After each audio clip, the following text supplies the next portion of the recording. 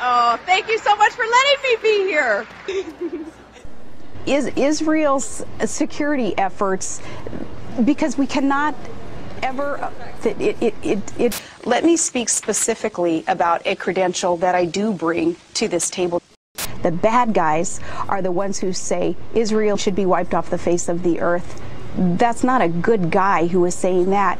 I just want to bless you, and because I didn't know if I was going to make it here or not tonight, so I didn't prepare anything.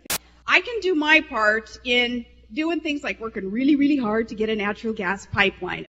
And I'm thinking, what I need to do is strike a deal with you guys. And that's going to be your job, to be out there hurting people all over the world map right now. I think God's will has to be done in unifying people and companies to get that gas line built. So pray for that.